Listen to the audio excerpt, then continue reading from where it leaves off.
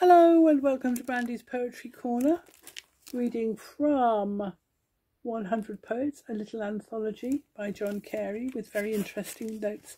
This poem is by Thom Gunn, who lived from 1913 to 2004.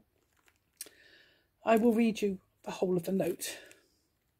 In 1954, soon after the publication of his first collection, Fighting Terms, the English poet Thom Gunn moved to California with his partner Mike Kitay and lived the rest of his life in San Francisco, becoming a prominent figure in the gay counterculture. He lost many friends in the 1980s AIDS epidemic, writing elegies for them in a book called The Man with Night Sweats, in which this poem first appeared. But it's a rather nice poem about love.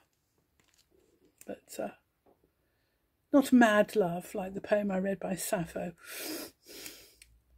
This is called The Hug by Thom Gunn. It was your birthday. We had drunk and dined half of the night with our old friend who'd showed us. In the end, to a bed I reached with one drunk stride.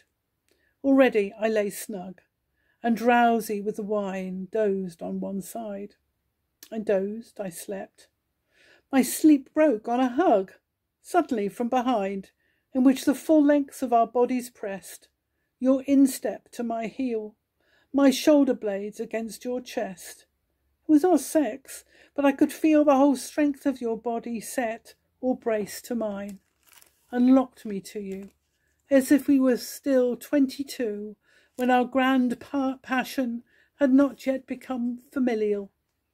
My quick sleep had deleted all of intervening time and space. I only knew the stay of your secure, firm, dry embrace. Thank you. For more poems read by me, look me up Brandy Pearson on YouTube.